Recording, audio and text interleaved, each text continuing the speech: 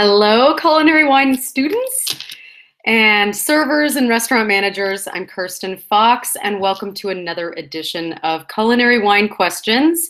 Today we are covering Zinfandel, what it's like, how to talk about it at your tables, how to differentiate it from other wines, red wines especially. Okay, but check this out. So in my wine school class, so I'm also headmistress of Fox School of Wine here in Park City. In our last wine class, we had 2 bottles that were sealed with these glass stoppers. And so as a sommelier, I automatically try to think about how to open this because you take the foil off. It's just a normal foil. You can see where we cut the normal foil. But part of being a sommelier, it's called silent service. It's supposed to be quiet. And when you take this off, you can hear, this is what it looks like. Check that out. It's got a little tiny rubber rim that sits inside the bottle and snaps in to make it, I mean, you can put this in your refrigerator like this. It would not leak because it's got this kind of a rubber little neck to it. But the service piece of it with this glass against glass is really hard. So I came up with just the idea that what I would do at a table is I would hold the bottle as if it was going to be a screw cap. And I would actually, so the foil is cut as normal, and I would just grab the glass stopper. I would actually twist so that I can feel it loosen, and then I would lift it off within my hand, trying to control this little glass thing and not have it hit the side. So we'll see what happens. Maybe the Court of Master Somms or someone will come out with actual protocol, but in the meantime, I would use this like a screw cap. I would twist it, lift, and pull it out that way to try to minimize any of this clinking on the side. So pretty cool. All right, so today, more on topic, we are going to be drinking a little bit of Zinfandel together. And I have poured a glass in my, while I talk to you today. And this is a glass of Zinfandel, but it's known as something else. So if you happen to be working in an Italian restaurant, Zinfandel in an Italian restaurant is called Primitivo. And Primitivo is the exact same as a Zinfandel. They're basically like very, very close kissing cousins. And so Primitivo is grown typically in the southern part of Italy, and it is a Zinfandel grape. And so if you see Primitivo, if you're in an Italian restaurant and you see Primitivo, that is a Zinfandel grape. And what that means is now Zinfandel itself is grown in 2 major areas in the world. I'm just going to take a quick sip. A little smell. I mean, this is like cooked blackberries. It's got some earth in it, but just really heavy on the berries.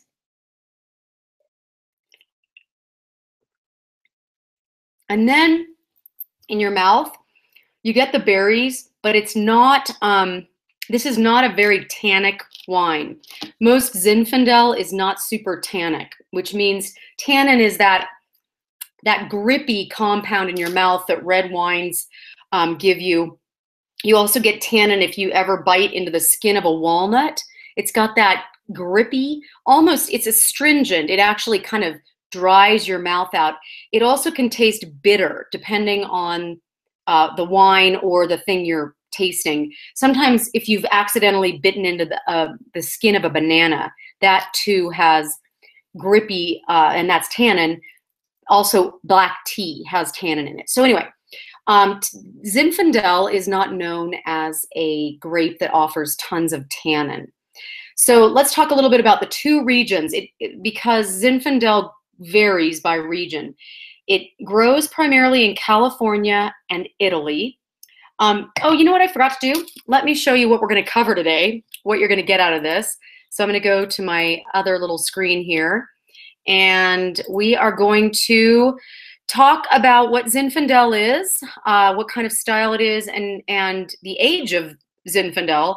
Where is it grown? How does that change things? How does the location change the style?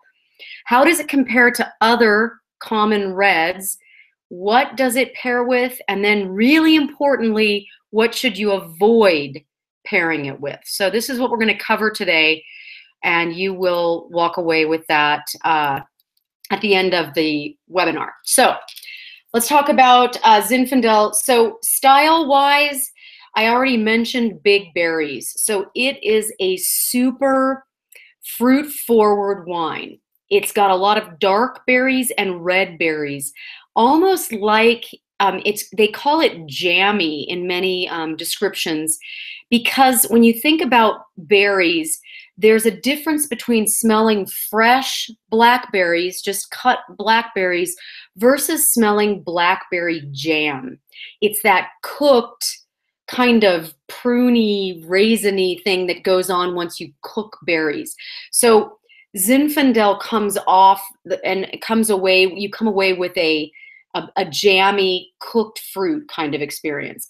So then in your mouth, Zinfandel from those two regions, California and Italy.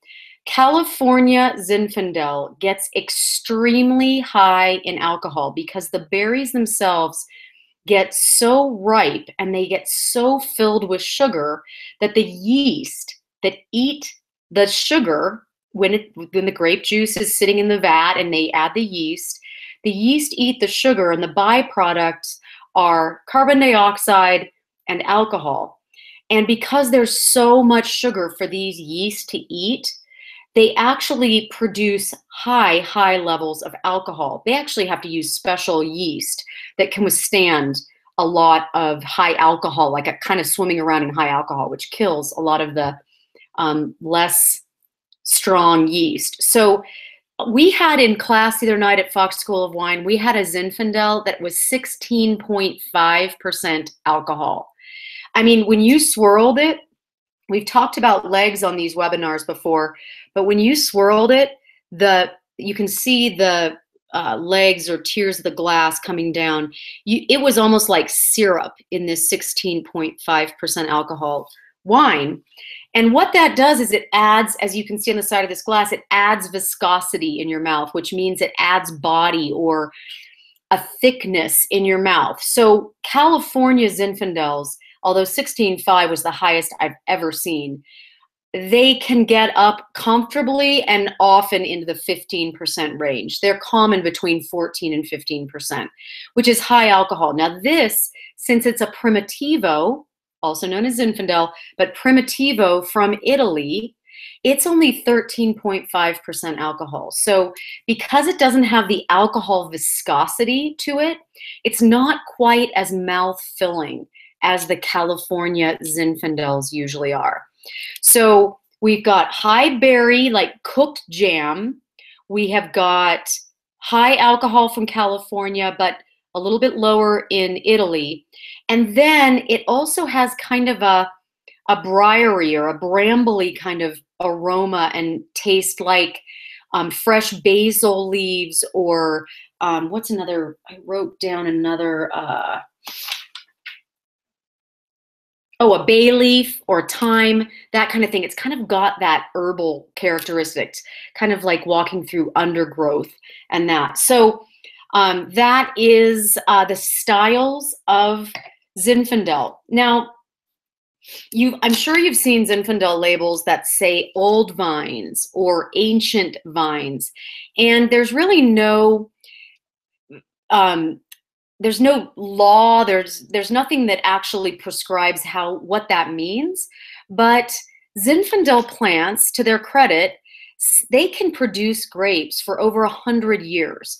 The berries, the vines that produce this Cantele Primitivo wine were over 40 years old. So when they say ancient vines or old vines, it just means that the vines themselves themselves are probably older than normal, I guess I would say, is kind of something that would be, you'd be able to say.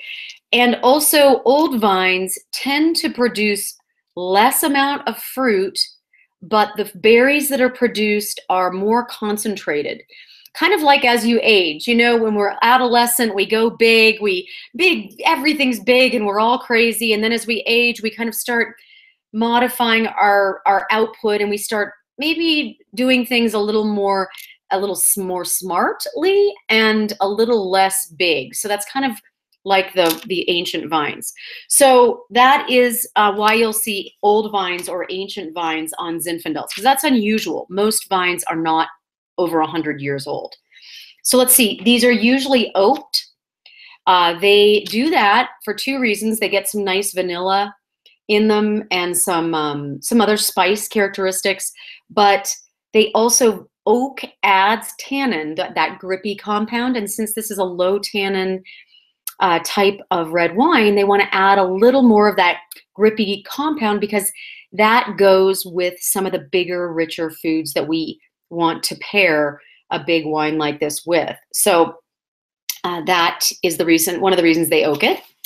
So let's see, let's compare this to the other wines on your wine list. So if we look at the lighter wines on a list, say a Pinot Noir, this is going to have more bigger, riper fruit characteristics in your mouth. So where a Pinot will typically have more of a cranberry kind of a presence in your mouth, this is going more to the boysenberries and that. So that riper fruit. Then also, if it's a California Zinfandel, which we're mostly drinking here in the US, if it's a California Zin, it's going to have some high alcohol, which increases that viscosity in your mouth. And most Pinots aren't ever more than 14%. So you can imagine they're lighter in your mouth. The higher alcohol will get this to be more mouth-filling. So when you're doing California Zin, it's going to be much richer and thicker in your mouth than a Pinot. Then versus, say, a Merlot, this is going to have more of those cooked fruits, cooked fruit characteristics instead of the ripe but just fresh fruit that you would smell off of a Merlot. Also, it's going to probably be a little lighter in tannin than a Merlot.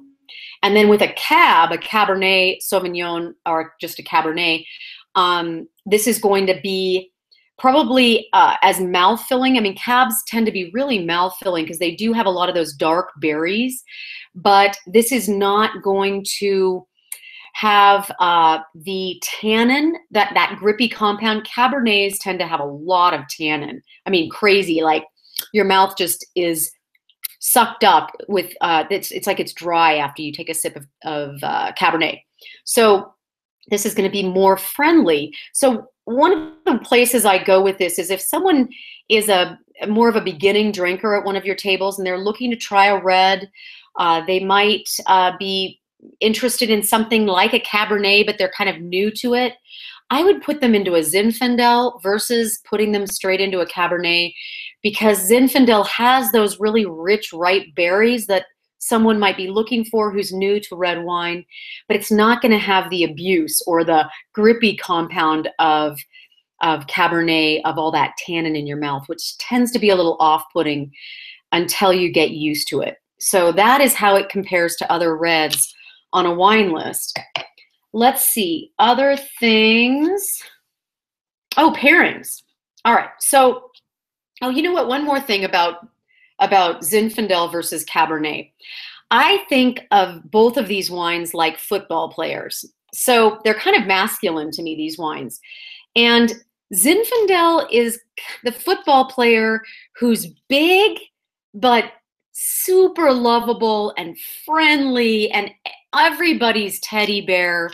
That is what Zinfandel is to me. Well, Cabernet is more like a football player, but they're aggressive. This is an aggressive football player. He might be even a little bit abrasive, maybe bad jokes, you know, maybe a little bit raunchy. that is more of Cabernet to me. A little harder to take, not quite the lovable Zinfandel kind of football character. So I do think about football characters when I think about Zin and Cab. So pairings. So I love barbecue. And I love all kinds of barbecue, and it varies by place in the United States as to what they do. So when I think of barbecue, I think of the Kansas City style of barbecue, which tends to be molasses with some tomato sauce. So it's kind of a sweet and tangy sauce, not and tomatoey, but not super tangy. When you look into, say, the Carolinas, Memphis, they go with a heavy vinegary sauce. So I love the Memphis, those other kinds, but I eat more of the Kansas City style. So barbecue is great with Zinfandel because it's got that jammy, sweet kind of big fruits that can complement that molasses in the barbecue sauce. I also think of, say, pork with a fruit sauce because this doesn't have a lot of tannin in it, and you really need tannin for fat in food. A lot of pork, like tenderloin, for example, is relatively lean. So I do, say, a lean pork tenderloin, but it might have a raspberry treatment on it or some kind of a fruit, apple, that kind of thing. This kind of a fruity, fruit-forward wine with low tannin would be great, a Zinfandel or a Primitivo. And then also teriyaki beef, because it's got that sweet, but it's also got the savory character of beef. So those are my go-to. Zinfandel is my go-to wines for a lot of those types of meats that have that titch of sweetness. The only thing that I would say you want to keep Zinfandel away from, especially if it's a California Zinfandel, is super picante foods. Not spicy in the sense that they've got nice spices like cinnamon and cardamom and those kinds of things. I'm talking about chili, like capsaicin spice, where your mouth is hot and actually feels like it's got fire in it. Because when you put a super hot thing in your mouth and then you add a high alcohol wine, it is like putting a blowtorch on a fire. It literally lights your mouth up with pain. So high alcohol and super spicy, as in picante, not spices like cinnamon and that, but the searing heat, you don't want to put those together. So I'd stay away from a California Zinfandel with, say, Mexican food that you're putting a lot of heat into, or Thai food, that kind of thing. So excited to be here with you today. Next class, we are going to be working with dry wines. So what does that mean? How do you talk about dry? What is the style? And when someone says to you at your table, which I've heard, oh, I really like fruity wines, but I don't want any, or I really like dry wines, but I don't want any fruit, no fruit, none of that. It's like, not the same thing. So we'll talk about what dry means and how you can actually figure out what someone at your table is truly talking about before you bring them something that they will turn away, and you'll be bummed about that service, because just a few questions will help you figure out what they're actually truly asking about. Cheers to you. Happy Thursday, and we'll see you next week. Bye-bye.